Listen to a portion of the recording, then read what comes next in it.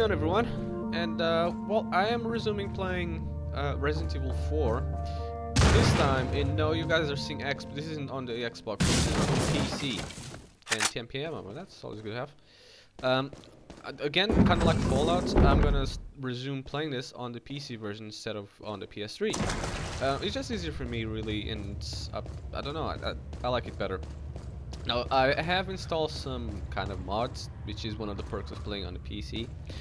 One of them, as you guys saw already, was the basically, instead of like on the PC version, every time you have to press something. Alright, let's just watch this. Got something that might interest you. Strange. I don't know why they kept this character for Resident Evil 5 and 6. Got a selection of good thing. But yeah, one of the things was. What are you buying? Basically, on the PC version, for some odd reason, I'm gonna buy the TMP. Is that all straight? And I can put it in here. Yeah, that works. And the stock as well, because this reduces recoil by like 80%, which is fantastic. So yeah, the reason why I did that was because it showed, instead of showing like whatever. Oh, this is the upgrades. I don't want to upgrade anything. I want to sell stuff though. Selling? I'm gonna sell the rifle ammo because I'm not gonna get a rifle at least for not Thank now. you. I'll keep the flash grenades because they're gonna come in handy. The incendiary can Is always that go. all? Hand grenades I'll keep Thank you. I will sell the handgun in this shotgun eventually, but just not right now. Chicken X don't care about it. Thank you. Is that all? Ruby, high price, and that's pretty much it. So yeah, as you can see, guys, it says talk, press the X, because I'm playing with the Xbox 360 controller. That's the main controller I use to play PC games. And instead of saying X, even when using the controller, even though it has control supports, even with the keys, instead of saying like the key, like let's say W is press forwards, instead of just saying press W in this action, no, it'll tell you press key 1, key 2. So that's a bit confusing to me, and I really didn't like that. So I got this mod that basically changes that, the key 1s and key 2 to show the Xbox 360 controller. There's always for other controllers, but this one is good enough. Another thing is, as you can see, the laser sight is blue instead of being red, although it's red at the tip every time I aim it and shoot at some guy, because, well, obviously there's issues with mods, but it's pretty good. It can change the thickness of it, the laser sight, and also the color. It can pretty much give you any color you can put. Actually 3 RGB levels, kicker in the face. Oh, piss. Oh, that came in bite me in the ass. I probably can do it again. Can I? Nope. Oh, I wanted to kick her in the first place, but it didn't work. Alright, she's dead. So, yeah, I just changed it to blue for some odd reason. I'll most likely change it throughout the entire series of this, hopefully, maybe. I don't even know. But for the time being, I'll just leave it as is. Now I'm gonna put my health and ammo and stuff, organize it. Because this type of inventory, as you guys can see, should be organized. And like that, and I'm gonna just put this ammunition down here, as well as this grenade. As you can see, this type of also, as soon as you get this stock and whatnot, you gotta combine it to work with the TMP, otherwise the stock wouldn't work with it. No, I don't want to move it. So I'm pretty much done with this. Alright, and yes, blue medallions, I will give you, I believe in previous videos I've done, I've given you guys the location of all the blue medallions. I will continue on getting all of them, although you only need 10 to get this new pistol. I'll give you guys the 15. As you can see, there's 3 down already in this area. There's another one there that will make the 15. But yeah, I'll give you guys the location of all 15 of them, just in case you miss some of them.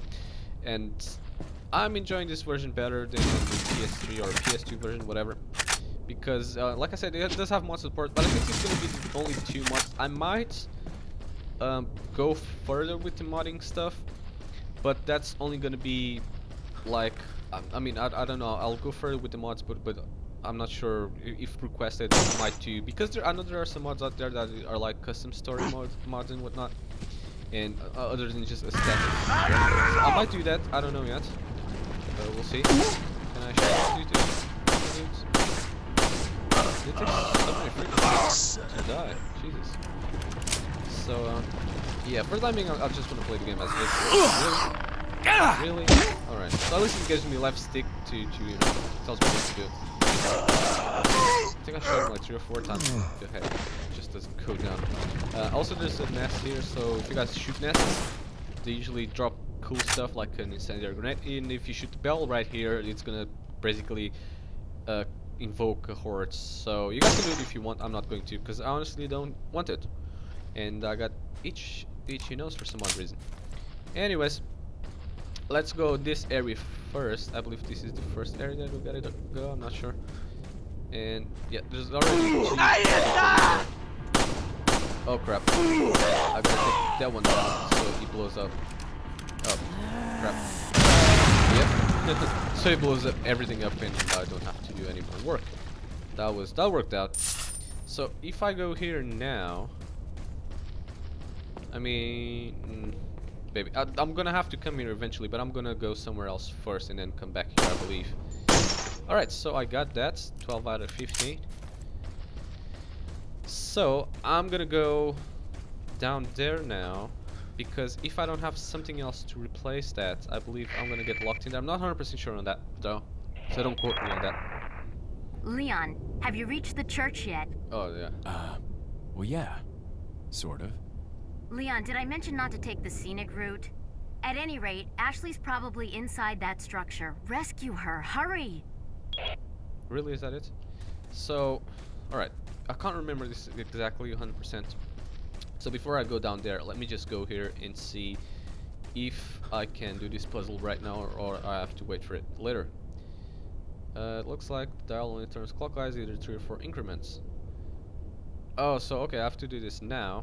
I can't remember which symbols to put on though. I'm gonna go back to the cemetery and look for 3 family symbols thingy, because I can't remember. I think they change constantly, so I'm not, you know, 100% sure which ones there is. So it's this M type. Alright, so it's an M, and then this weird little butterfly, and a Z. I think that's a Z. Might be an S. So M, Z, and this weird butterfly. That's what I gotta get, and maybe a V. Okay, so probably not a Z, just a V. Where did I saw this? So this is the S. Right, so I need this, the S, and I'm not sure if I need that little weird butterfly thingy. I need the S, the M, and the MSV. So, okay, let's hope that's it. I'm not 100% sure on this. I can't remember. I always do this puzzle alright, but I can never remember it. So, let's just hope that was that. I know that we go here through 8, I believe, and we have to replace something in order to have this. 3 family insignias of the dead ringers. It looks like the dial only turns clockwise in 3 or 4 increments. So I need the S, which is this one that's right here, the M, and the V, I believe. Was it the V? I can't even remember anymore. So if we turn 3, it will be on the V, right? Yes, it will. So if I turn 4 now, it will be on the S. Now I gotta think this through, because I can't turn 3 again, otherwise you'll just bring me back to where I was before. But if I turn up 4, 1, 2, 3, 4, I'll just turn 4 twice, maybe? Yeah. I don't even know what I'm doing right now. So if I turn 4 again, it will bring me here. So I already have half of them bleed up, so I have to turn some of them off now. Like this one. And that one. And that one. Alright, so that was it. And I got the green cat's eye, which I'm convinced that was entirely optional, now that I think of it, but I got it anyways, and that's how you do that puzzle. Now I know that that one is at least mandatory when you play an aided mission. If I were to kill it right now, you should follow that, yep. Te voy a hacer picadillo. And yep, they all fall down. So one shot basically will make them all fall down. Now if you go in here, I know you can already see that one, but there's a blue here. So if you go to this point, you get the 13, you get the 14 here, which oh crap, there we go, 14, and you get to 15 right there. So that's all the medallions shot in this series. Hopefully I've shot all of them previously. Oh my god, I'll just get closer. This is better done with the I think there's a snake in this one. Yep. So if you kill the snake immediately, you get. Okay, so I get this as well. You guys can pause and read it. I don't care about it.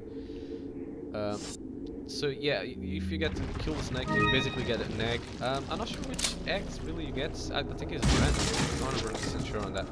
But yeah, I was expecting for that snake to show up. Let me get a little bit more closer to that. Oh crap! To that one. See if I can shoot it with the handgun now. Crap! I don't waste too much bullets off. Oh, there we go. So 15 out of 15. What do you get if you get a 15? Well, pretty much basically the same that you get as if you get 10. It just gives you one more, you know, just in case you miss out. Shoot him in the head, kick him, and then just knife him. That's how I usually take him down. Although in the harder difficulty, I think this is very good method, but for some odd reason, this is an easy difficulty. I don't know why. Don't ask. I think I started this in normal on the PS3. I usually go for either normal or the hard difficulties. That's just how I like to play the game. Like on easy doesn't really give me that much challenge. I just tend to be bored of it. But regardless, I'm gonna finish this. Now, as you can see, there's tons of crows there. If I were to equip this grenade, this flash grenade, and were to throw it there like that, it kills them, all of them. So they're all dead, as you guys can see. And yeah, I wasted the grenade kind of, but look at how much stuff I got, so it was worth it. Look at how much money you get, you know. You just go in there and do everything, and you don't really waste it, because as you guys saw, I just got it back, so it's not really a waste. You got it back and you got a lot of stuff. So that's a little neat trick for you guys to, if you didn't know this already. If you just throw a flash grenade in the middle of tons of crows, basically you will get a lot of your stuff back.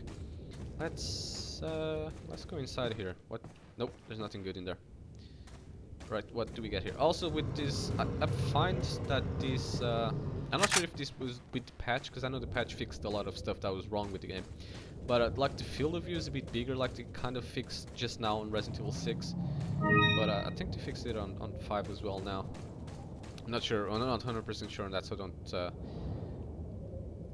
Alright, so the gate is shut. Can hear something on your side, which I know what it is already, but I don't think we're gonna see it on this video, sadly. Now, before I go through those double doors, I'm gonna go actually down there to meet the merchant, and he's gonna give me my pistol. And actually, I'm gonna end the video here, and I'll resume it on the next part. Alright, so I'll resume it on the next one.